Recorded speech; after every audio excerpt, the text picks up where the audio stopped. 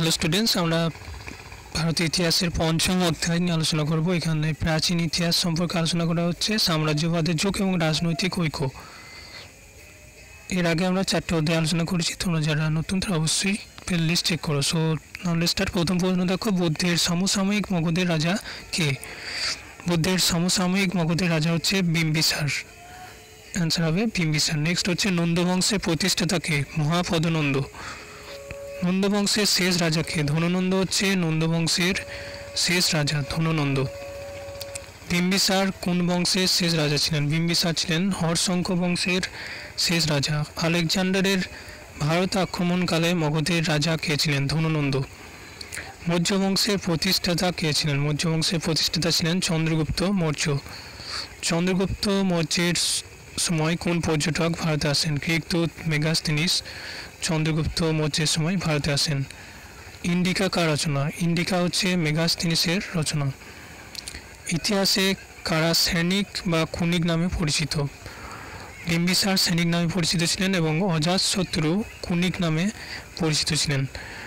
অমিত্রাঘাত উপাধি কে নেন বা কার ছিল? বিন্দুসার। বিন্দুসার অমিত্রাঘাত উপাধি নেন। পরের প্রশ্ন হচ্ছে, অশোক কবে সিংহাসনে বসেন? অশোক কবে সিংহাসনে বসেন? 273 খ্রিস্টপূর্বাব্দে অশোক সিংহাসনে বসেন। অশোক কবে কলিঙ্গ যুদ্ধ যাত্রা করেন? 261 খ্রিস্টপূর্বাব্দে অশোক কলিঙ্গ যুদ্ধ যাত্রা করেন। নেক্সট হচ্ছে, মৌর্য বংশের শেষ রাজাকে? বৃহদত্ত ছিলেন মৌর্য বংশের শেষ রাজা। শুঙ্গ বংশের প্রতিষ্ঠাতা কে ছিলেন? শুঙ্গ বংশের প্রতিষ্ঠাতা ছিলেন পুষ্যমিত্র শুঙ্গ। কোন বিদেশি জাতি প্রথম ভারত আক্রমণ করে? পারসিক জাতি প্রথম ভারত আক্রমণ করেছিলেন। আলেকজান্ডার কোন বছর ভারত আক্রমণ করে? আলেকজান্ডার ভারত আক্রমণ করেছিলেন 327 থেকে 326 খ্রিস্টপূর্বাব্দে। এখানে প্রশ্নটি যেমন অপশন থাকবে আমাদের সেই রকম অ্যান্সার দিতে হবে। তো দুটো মতান্তরে হবে, 327 হতে পারে অথবা 326। আলেকজান্ডার কোন দেশের রাজা ছিলেন? আলেকজান্ডার কোন দেশের রাজা ছিলেন? গ্রিসের অন্তর্গত উত্তর ম্যাসিডনের রাজা ছিলেন আলেকজান্ডার। নেক্সট হচ্ছে, হিদাসপিসের যুদ্ধ কবে কাদের মধ্যে হয়? 326 খ্রিস্টপূর্বাব্দে আলেকজান্ডার এবং পুরুর মধ্যে হিদাসপিসের যুদ্ধ হয়। কনিষ্কের রাজধানী কোথায় অবস্থিত? পুরুষপুরে অবস্থিত কনিষ্কের রাজধানী, বর্তমানে পেশোয়ার। কে শকাব্দ প্রচলন করেন? কনিষ্ক শকাব্দ প্রচলন করেন। কোন বছর শকাব্দ প্রচলিত হয়? 78 খ্রিস্টপূর্বাব্দে শকাব্দ প্রচলিত হয়।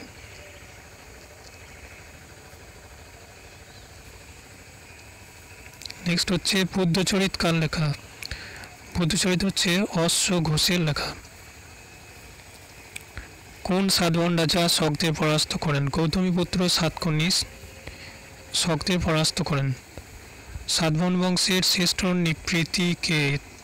গৌতমীপুত্র সাতকর্ণী। অ্যান্সার হবে সাতকর্ণী। নেক্সট প্রশ্ন, সাতবাহন বংশের শ্রেষ্ঠ নৃপতি কে? গৌতমীপুত্র সাতকর্ণী। সাতবাহন বংশের প্রতিষ্ঠাতা কে ছিলেন? সিমুক। সাতবাহন বংশের প্রতিষ্ঠাতা ছিলেন সিমুক। গুপ্ত বংশের প্রতিষ্ঠাতা কে? শ্রীগুপ্ত ছিলেন গুপ্ত বংশের প্রতিষ্ঠাতা। গুপ্ত যুগে কোন চীনা পর্যটক ভারতে আসেন? গুপ্ত যুগে কোন চীনা পর্যটক ভারতে আসেন? ফাহিয়ান। নেক্সট হচ্ছে, ফাহিয়ান কার রাজত্বকালে ভারতে আসেন? ফাহিয়ান কার রাজত্বকালে ভারতে আসেন? দ্বিতীয় চন্দ্রগুপ্তের রাজত্বকালে ফাহিয়ান ভারতে আসেন। নেক্সট হচ্ছে, কোন গুপ্ত সম্রাট বিক্রমাদিত্য উপাধি নেন? দ্বিতীয় চন্দ্রগুপ্ত। কে সকারি উপাধি গ্রহণ করেছিলেন? দ্বিতীয় চন্দ্রগুপ্ত সকারি উপাধি গ্রহণ করেছিলেন। কোন গুপ্ত সম্রাট হুন আক্রমণ প্রতিহত করেন? স্কন্দগুপ্ত। কোন বিদেশি রাজা প্রথম বৈষ্ণব ধর্ম গ্রহণ করেন? হেলিওক্লেপস প্রথম বৈষ্ণব ধর্ম গ্রহণ করেন।